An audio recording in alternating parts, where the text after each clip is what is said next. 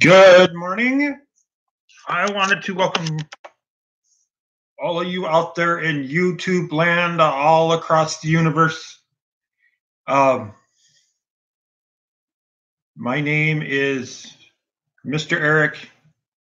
Call me almost whatever you want, except for late for breakfast, supper, and dinner. So basically, what my channel or what I like to talk about is famous people from history, not just one particular time spot more than any others.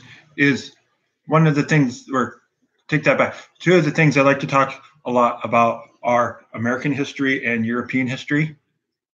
Right now I'm in the middle of studying a little bit about Napoleon. I was really fascinated by him after the first lecture.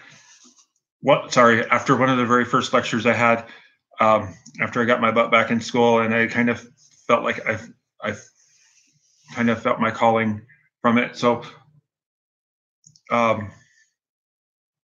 of talking about Napoleon, I'm trying to figure out how to put other videos that I've talked about Napoleon from his supposed nemesis, arch rivals, Alexander I of Russia, Joseph II of the Holy Roman Empire / Austria.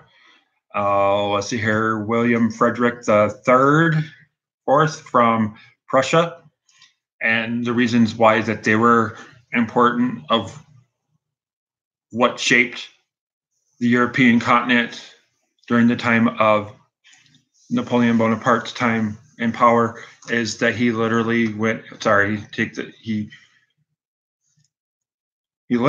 up against every single one of them single-handedly, and every one of those other countries that he went up against, they fell like dominoes, kind of like the countries that surrounded the Soviet Union in the in the 1950s and 60s, that lasted all the way up till the end of the Soviet Union, per se. And eventually, that's part of my goal, is I want to talk about some of the leaders in Russia / Soviet Union, about why Russia and the Soviet Union were very important in world history.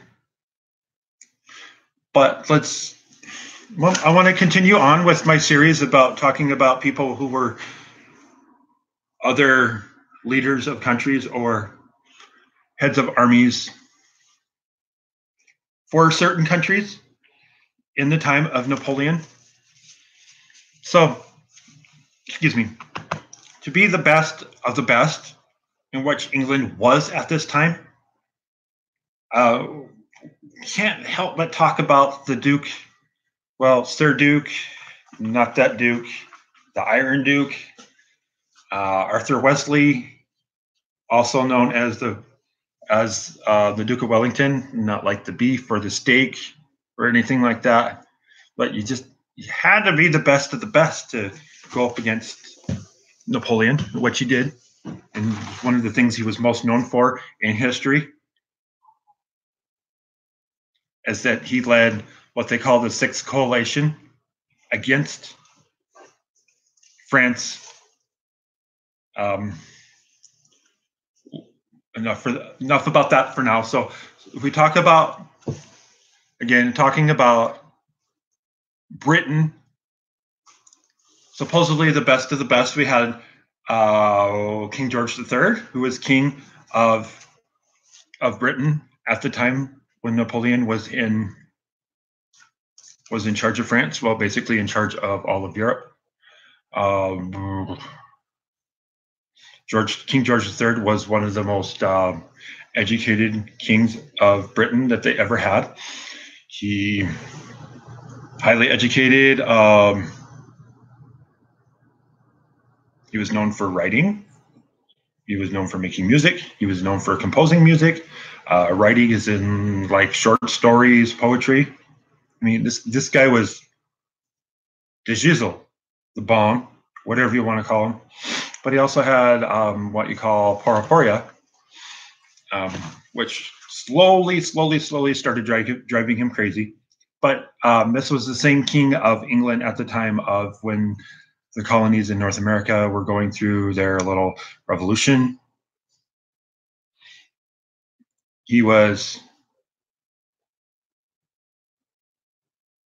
His family was literally put on the British throne because of their neutral stance on religion before that time.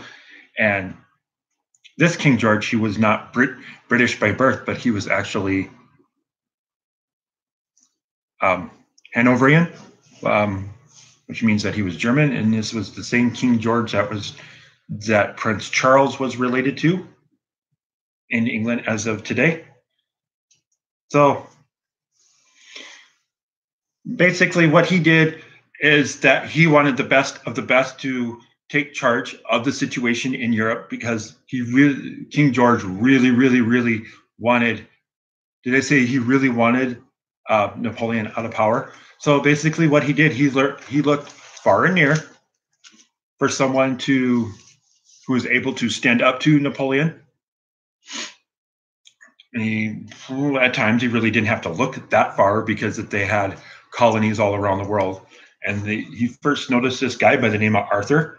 He's having tons and tons of successes on the Indian continent, where they had a big tea factory going, where they routed the people of India, literally exploited people there so they could grow tea leaves to ship that tea around the world. And Aurthur was known to be the strong hand of the crown, the British crown per se. He was very successful. Well, successful at a lot of things per se. Literally nailing the coffin on Napoleon at Waterloo in Belgium. Let's see here.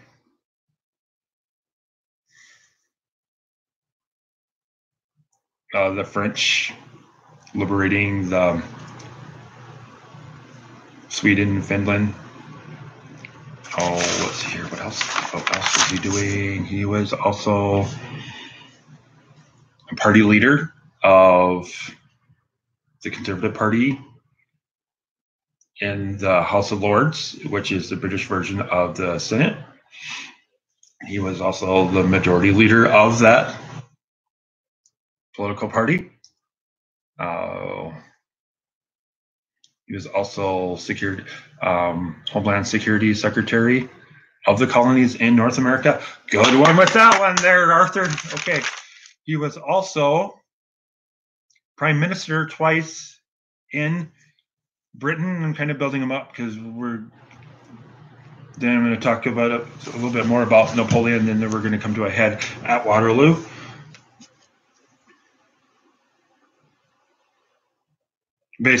Basically, in a nutshell, with all of Wellington's successes, that you get every medal that someone could get while receive some kind of honor from their bravery in battle per se.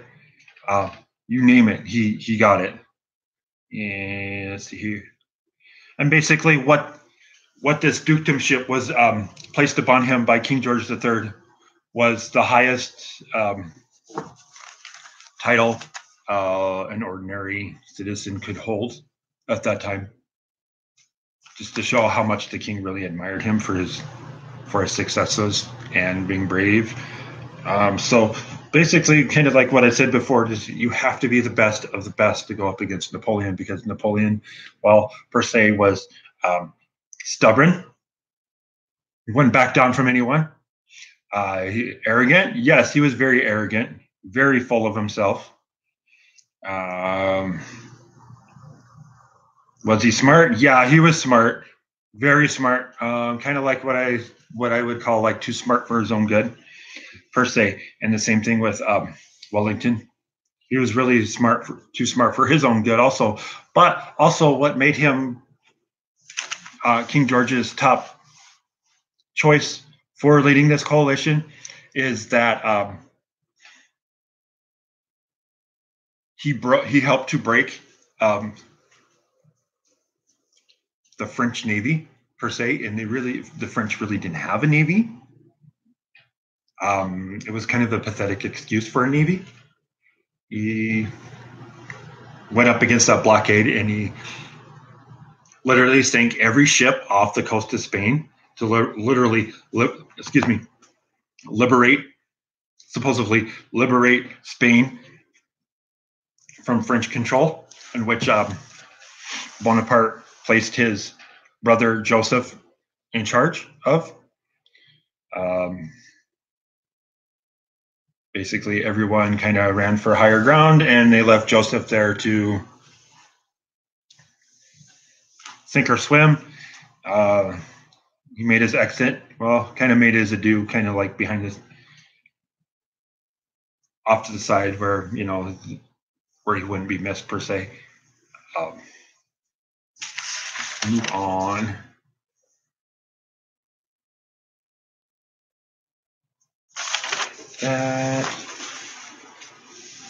Another reason why Britain kind of like led the charge in this, what they call the Sixth Coalition at the time too, is because Britain and France had a big rivalry going way back almost to the beginning of times. Probably like 12 or 1300s. There could be something talked about that then in the near future here too. That rivalry still continues today in politics and especially sports. One of their most favorite sports in Europe is soccer, and that rivalry is very known widely and well between the two countries. So, talking about the best of the best, and it did have some, in France's point of view, or Napoleon's point of view,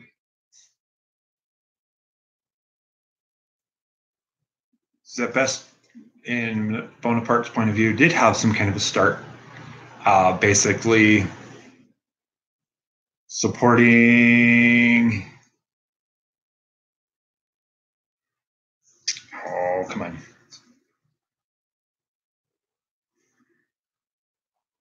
No, move on, sorry.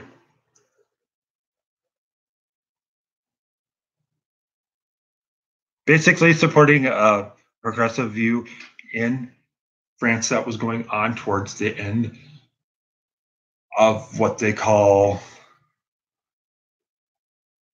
the very end of the French Revolution, the Reign of Terror. Everybody had their heads cut off.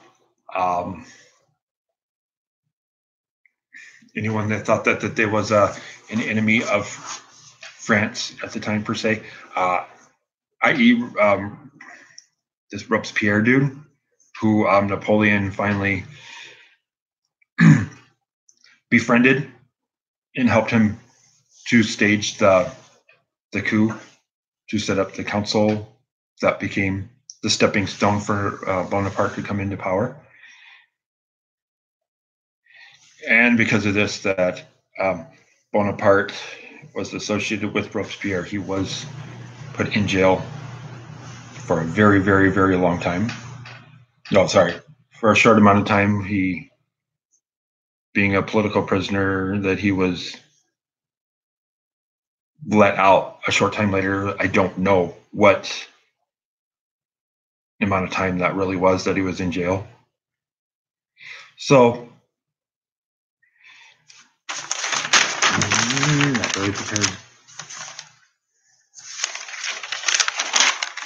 In a nutshell, that Napoleon rose right through the ranks, being an artillery commander all the way up to the Empire du France.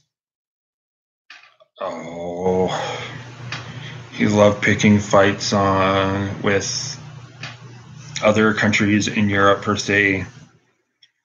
Kind of mentioned a little bit earlier, per se, Austria, which was a big part of the Holy Roman Empire.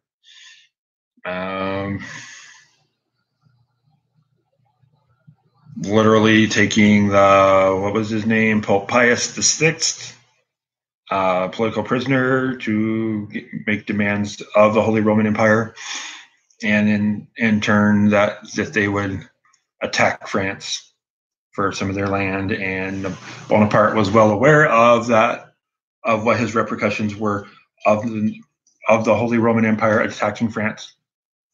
Holy Roman Empire used help themselves to the Prussian military because they were the best of the best, and they were routed by Napoleon's military, and in which in turn that Bonaparte took that to his advantage and literally cut Prussia off in half and used what they call the Confederation of the Rhine, the western part of what they call Prussia, Germany at the time, on his behalf, knowing that Prussia altogether was not, would have been a very formidable foe. And all of this kind of led up to what they call the Congress of Vienna, literally called out for his arrest because of he kept sticking his nose supposedly where it didn't belong, kind of on whatever point of view that you looked at it from, per se. So this is what I call like the beginning of the beginning of the beginning of a great downfall right here, is that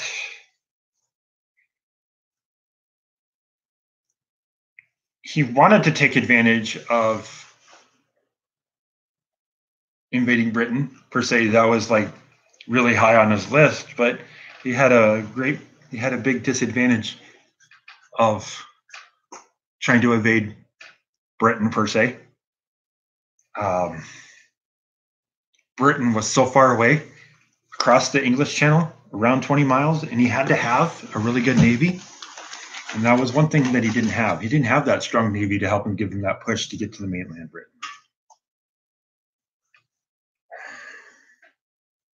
So they basically got wind of what was going on. So they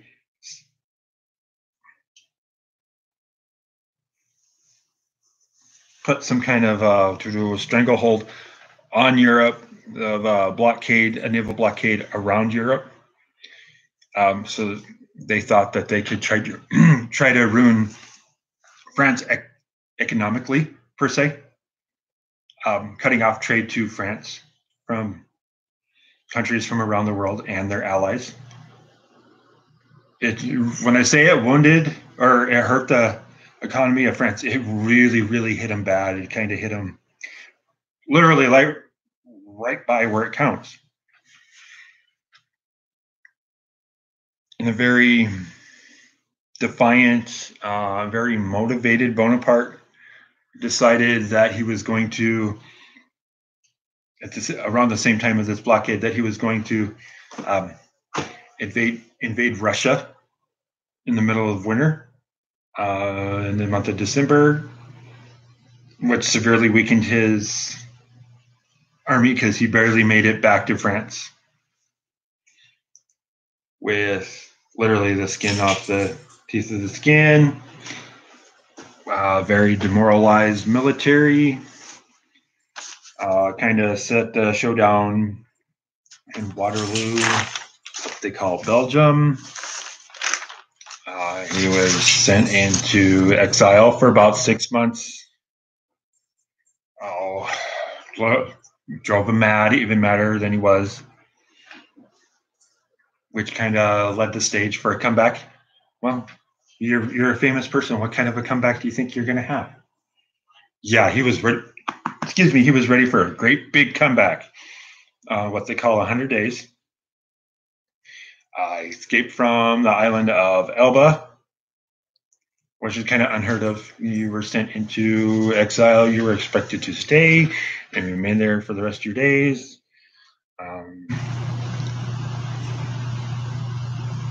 Eventually, he found his way back to France, looking to inspire and find new recruits along the way back to Le Grand Prairie. And along the way that he found more recruits, more people to fight for his cause. He made his way back to Paris, and he took out King Louis the XVII, who fled to Austria.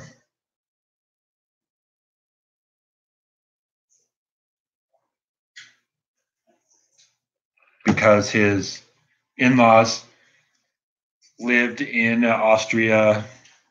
They gave him refuge. Kind of said something about the Congress of Vienna being in session. And what the Congress of Vienna did was that they were trying to figure out what countries were going to get back the land that France had taken from them, but they were kind of taken off guard by Bonaparte being back in France, mustering up some power, ruffling feathers, building up his military.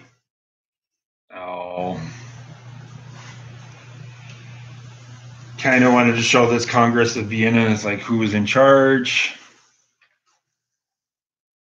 Well,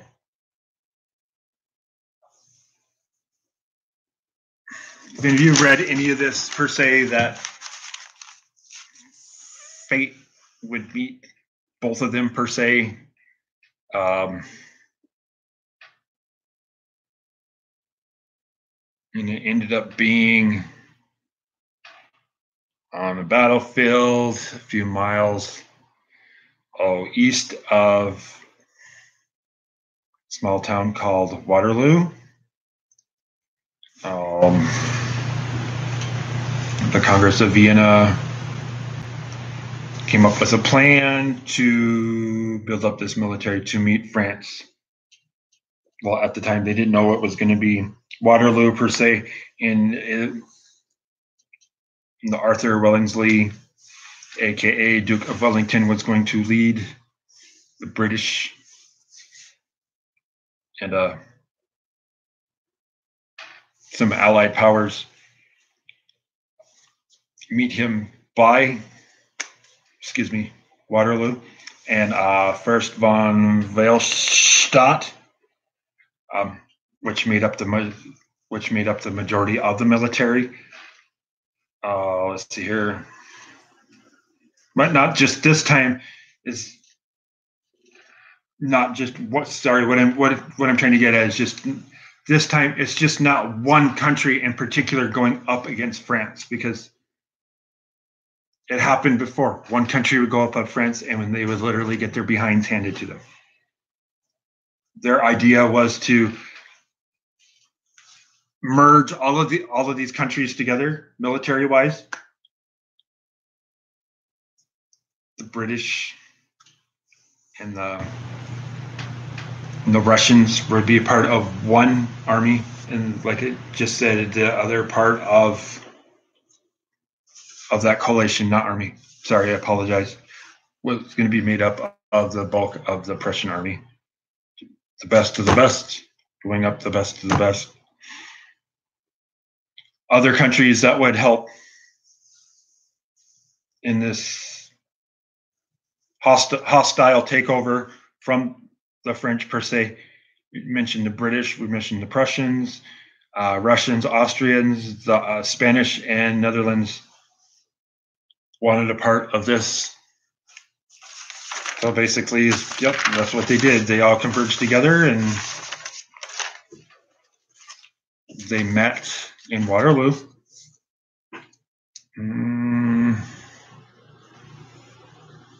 Which is about 9 miles south of Brussels, approximately, about 9 miles south, I just said. Brussels, per se, is modern-day capital of NATO.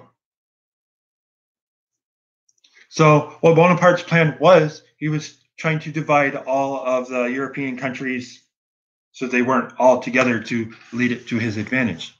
He wanted to take them out one at a time.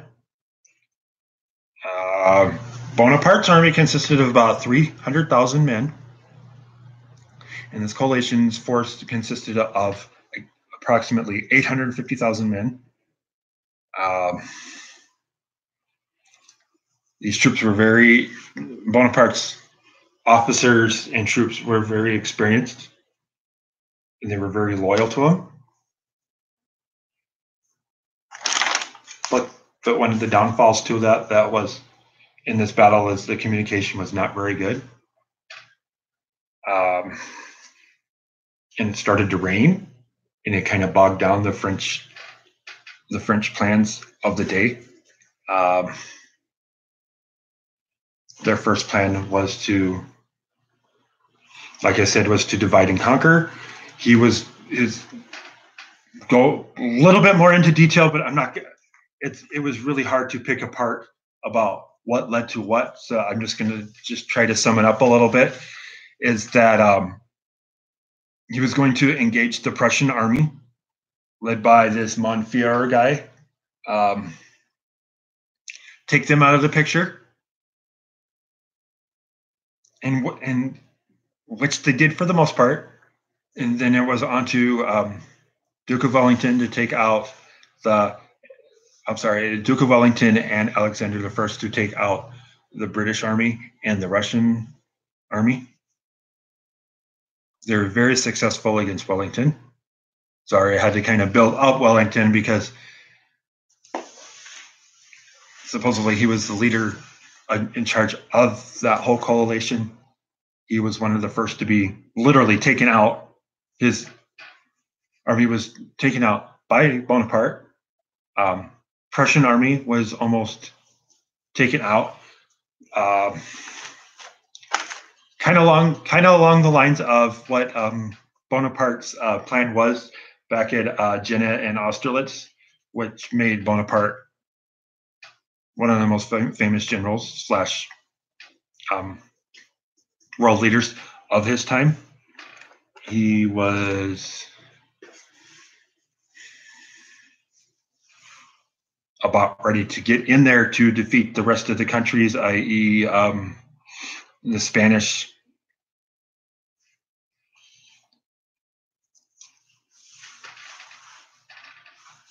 What was left of that coalition, the Spaniards and the... Oh, I lost my spot.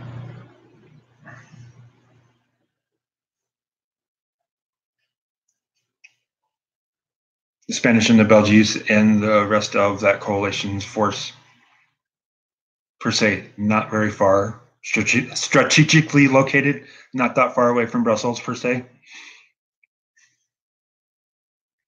Which eventually they tried to engage the rest of the army, the Spaniards and the Brazilians, into fighting, that they were literally duped into being surrounded by that whole coalition, and lack of communication. And the rain kind of bogged down the French army.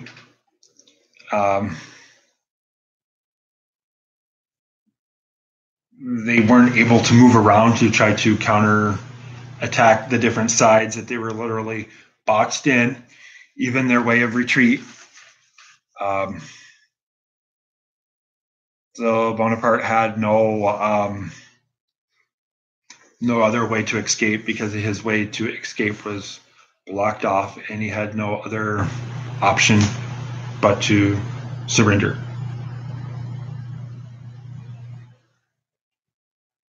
But did I say that one of the reasons why Napoleon was very successful to start out this battle with is that he knew how to organize his military, as in snipers, cavalry, light cavalry,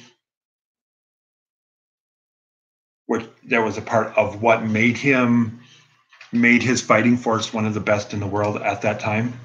But due to lack of communication and the weather, it was not his day to reign supreme in the sun.